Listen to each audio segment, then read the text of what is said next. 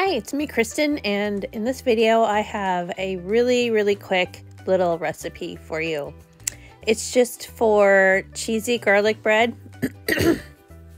Excuse me.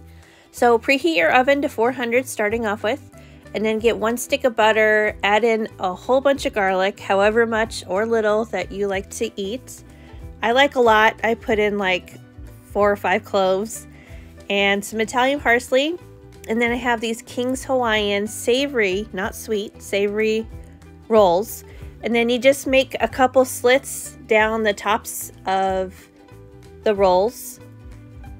And then you're gonna get some mozzarella cheese and just stuff it into all of the cuts down the middle. And it's gonna be just so cheesy and gooey, and it was really good. Good thing I don't make this, often, because it's very buttery and cheesy and wonderful. But anyway, so I'm adding a little bit of garlic salt to flavor the butter and the garlic butter. And then just spoon it over all the tops of the rolls and sprinkle on a little bit of Parmesan cheese. Bake it in the oven for about 12 minutes. Keep an eye on it though. Make sure you don't go far from the oven because it will burn quickly. Mine was getting a little bit done on parts of the rolls, you'll see.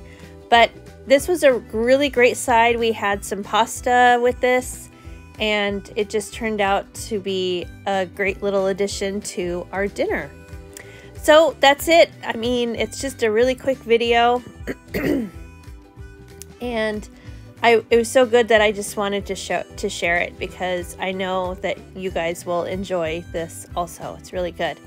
So, that's all I have. Just please subscribe and give me a thumbs up. If there's a garlic bread recipe that you like to make that, you think I would like, then let me know in the comments, and I'll see you in the next one. Bye.